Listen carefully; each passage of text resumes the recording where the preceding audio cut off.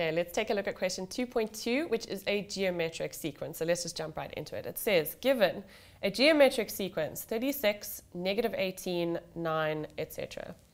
2.2.1 says, determine the value of R, the common ratio. Okay, so you must remember that to get from term 1 to term 2, we multiply by something, and term 3 to term 4, or term 2 to term 3, we multiply by the same thing. So R is equal to term 2 divided by term 1, which is negative 18, divided by 36, which is negative 1/2.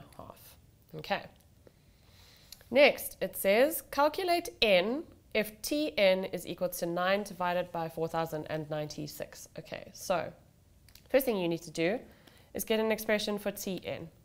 So remember, in your geometric sequences, you have a multiplied by the ratio to the power of n minus 1. So in this instance, a, which is our first term, is 36, multiplied by our ratio, which was negative 1/2, to the power of n minus 1. So now, we're trying to find that n. So we make this equal to the sum that we've been given. So 9 divided by 4096 is equal to 36 multiplied by negative 1/2 to the power of n minus 1. Okay, so now to try and isolate this exponent of n minus 1, I'm going to divide both sides by 36. So 9 divided by 4096 divided by 36 gives me 1 over 16,384. Okay, which is a big denominator. But the right-hand side is still negative 1/2 to the power of n minus 1. Okay, so now, guys, I know that you would normally say if you have y is equal to base to the power of the exponent, you would say that x is equal to log base y. Okay, in this instance, because our base is negative, you're going to get an undefined, because using a negative base with a log is not going to work. So now you need to try and think in terms of your exponent laws, okay?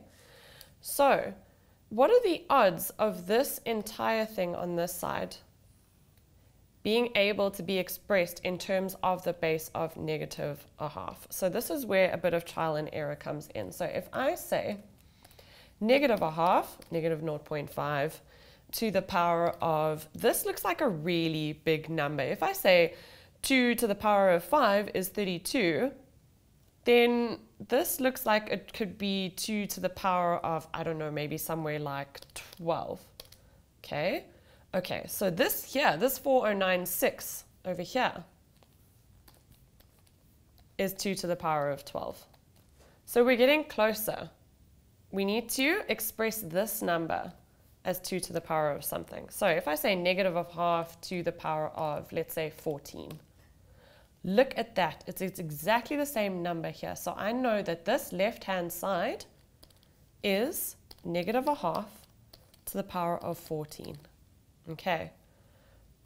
And that's equal to negative 1/2 to the power of n minus 1. So now that I've expressed both of these things in terms of the same base, if negative 1/2 raised to the power of 14 is equal to negative 1/2 raised to the power of n minus 1, that means that 14 is equal to n minus 1, and therefore n is equal to 15. Okay, so remember, guys, if you have a negative base, like the one we had here, you can't use this log situation. You need to try and express in terms of exponents and the same base. Okay, so now it says calculate the sum to infinity of this. Okay, so remember, sum to infinity is given to us as a over 1 minus r. And this is on your formula sheet, guys, so you don't need to memorize that. So a we know was 36, and r is negative 1/2. So easy peasy, you just substitute that in. 36 divided by 1 minus negative 1/2, which is going to give us 36 over 3 divided by 2. I can easily tip in times. 3 goes into itself once and into 36 12 times, so we get 12 times 2, which is 24. Obviously, you guys could have just plugged this whole thing into your calculator, But mental maths, guys, very important sometimes. And lastly, it says, okay, this is a whopper of a question. Calculate the value of this whole expression. So the first thing that you need to notice is this is term 1, term 3, term 5, which means that all of these guys here are odd numbered. Okay? And everyone in the denominator is even numbered. So here we can see that we're going up to 500.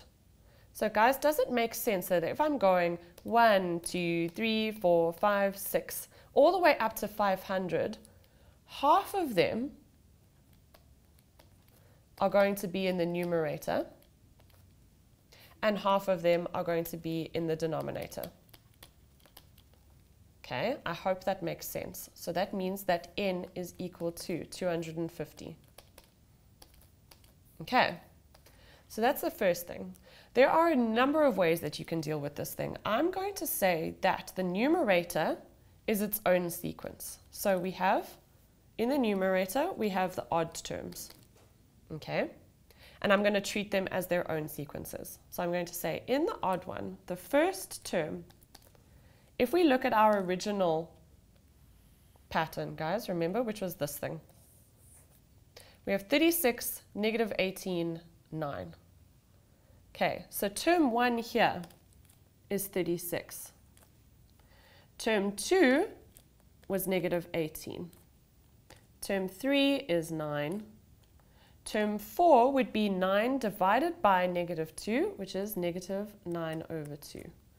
Term 5, if we keep with the pattern, is 9 over 4. And term 6 is negative 9 over 8. Okay, so you see that they form their own patterns. These are the odd ones, and these are the even ones. So for the odd, the first term is equal to 36. The ratio between the odd numbered ones, here, we're timesing by 1 over 4 this time, because we're skipping a term. We're going from term 1, we're skipping 2, and we're going to term 3. So remember, there was a ratio of negative a half here, twice. So in between these, it's 1 over 4. Same as in the denominators. Okay, so r is equal to 1 over 4. So now we can say, oh, and also n is equal to 250. Okay, so the sum of the odd terms, remember there are 250 of them. Remember, Sn is given to us as a into r to the power of n minus 1 all over r minus 1. So S of 250 for the odd valued terms is equal to a, which is 36, multiplied by r, which is a quarter, to the power of n, which is 250. So let me put this in its own bracket, minus 1, all over a quarter minus 1. Okay, so that's going to give us this whole sum here in the numerator. So if I get my calculator up, I'm going to have 36 into a quarter to the power of 250 minus 1, all over, again, a quarter minus 1. And that is going to give me 48. Okay, so this entire numerator is 48. Now, if I do the same thing for the even terms, which are the denominator's terms, a is equal to, remember now we're starting at T2, so a is equal to negative 18. And that goes into a quarter to the power of 250, because remember, half of the 500 terms are also in the denominator, divided by a quarter minus 1. And that is going to give us, well, if you see, it's pretty much the same equation, just that a has changed. So I'm going to delete that 36 and put in negative 18. And I'm going to get negative 24. So that is the denominator. So now, the sum that we're trying to find is simply the numerator over the denominator. So term 1 plus term 3 plus term 5, etc., all over term 2 plus term 4 plus term 6, etc., is equal to 48 divided by negative 24, which gives us negative 2. Okay, so guys, whenever you get a combined sequence like this, try and look at what you're getting. So in this instance, we had a fraction. So the numerator formed its own sequence. We separated it off into the odd terms. The denominator, we separated off into the even terms.